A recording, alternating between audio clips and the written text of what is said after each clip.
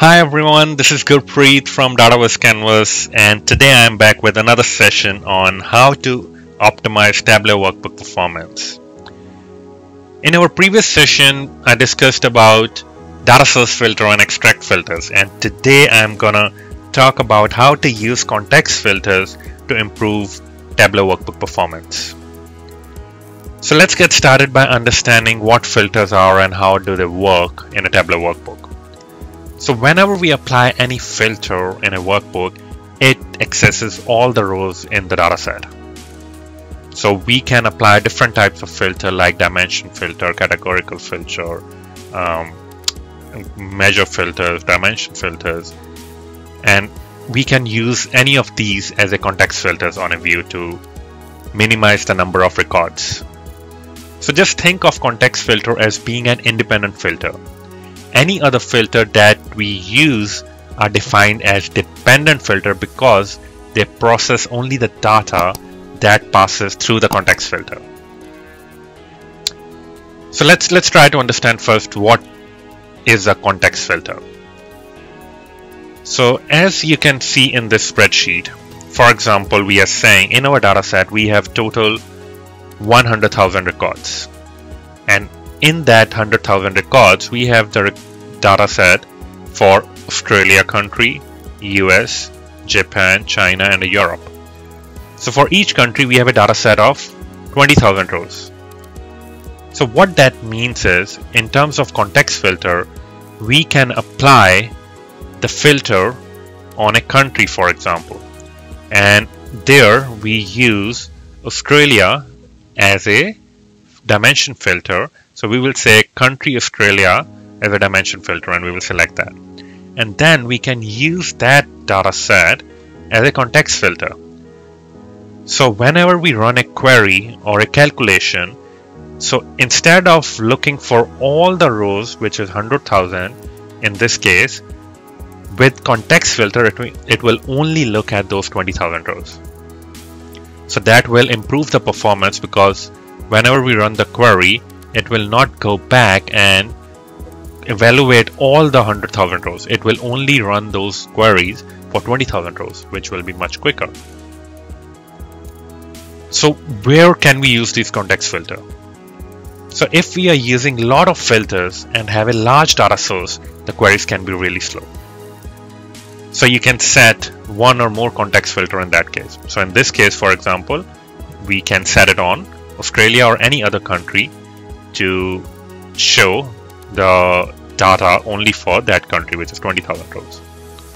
And on top of that, you can run any number of filters which will only run the queries for those 20,000 records.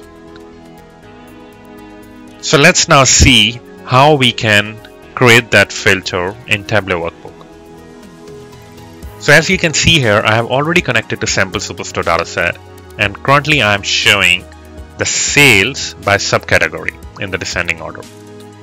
And let me bring subcategory, or maybe let's say category, into filter shelf. And by default, let's say in this case we select technology.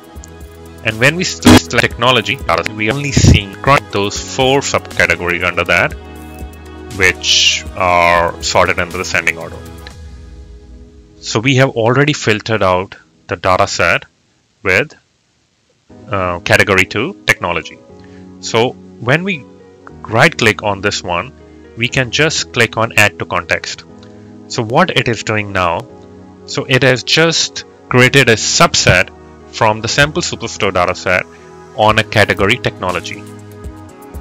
So as I shown you earlier, so in this case the total records were 100,000 and Australia was the country, and we created a subset out of 100,000 to 20,000 for Australia country. And in the sample superstore dataset we did the similar thing, but in this case we created a context filter on technology. Now the subset is a really low in number of records as compared to the overall dataset in the sample superstore dataset. So let's try another thing. So let me say number of records. Let me bring number of records here.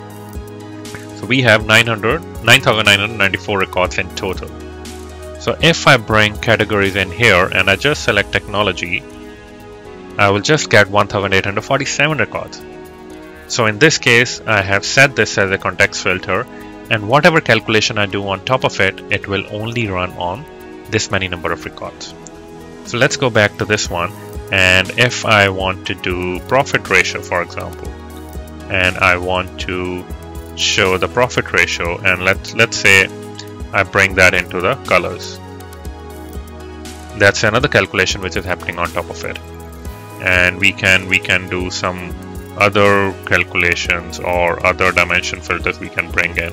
So every time we bring any additional field or any calculation, or even let's say I want to sort by city, or I want to filter it by city. So right now I will just select all of it, and if I show it as a filter and I select all of it, and if I change any of these values, it is only running on those 1800 records, not on the 9000 records. So that way it will be really quicker. And if we want to remove the context filter and want to run the query on all the records, we will just right click on it and say remove from context. So I will bring it back again, and I want to talk about how it is different from data source filter or extract filters.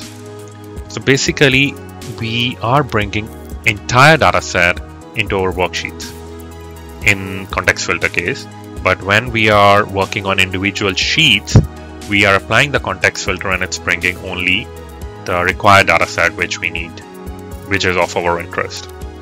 Whereas in data source filters, we are applying the filter at the data source level.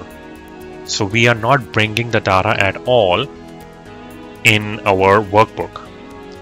Whereas in this case, in this particular sheet, I just wanted technology. But maybe in this sheet, instead of technology, I wanted office supplies. So we already have the data set, but at individual sheet level, we are increasing the performance, which is really beneficial when we have a really big number of data sets. So that's how context filters are applied and removed. So how we can use the context filter to speed up the performance. So first of all, using the context filters that significantly reduce the data set is much better than applying multiple context filters. So as I mentioned earlier in the data set here, so if the context filter doesn't reduce the size of the data by 1/10 or more, it's actually not recommended to use context filter, because the performance of computing the context will be really slow.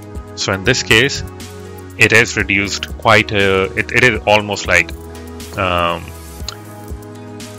by 1/10. So not exactly, actually it's by 20%. So it's by 80%. It's reduced by 80% in this scenario, which is pretty good. But if you can see the reduction in the number of rows by more than 80%, definitely use context filter.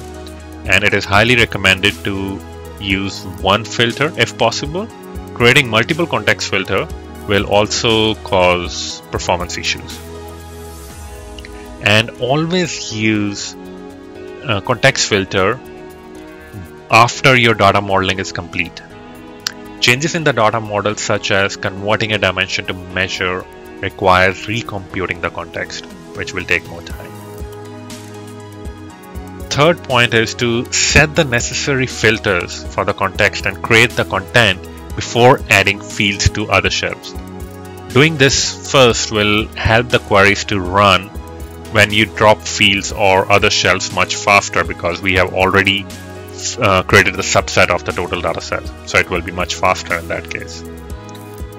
Also, if you want to set a context filter on a date, you can use a continuous date format. However, using date pins like year of date or context filter on discrete dates are very useful. So these are the few tips on context filter and how to use it to improve and optimize the Tableau performance. I hope you guys enjoyed this session and will use these techniques to improve your Tableau performance.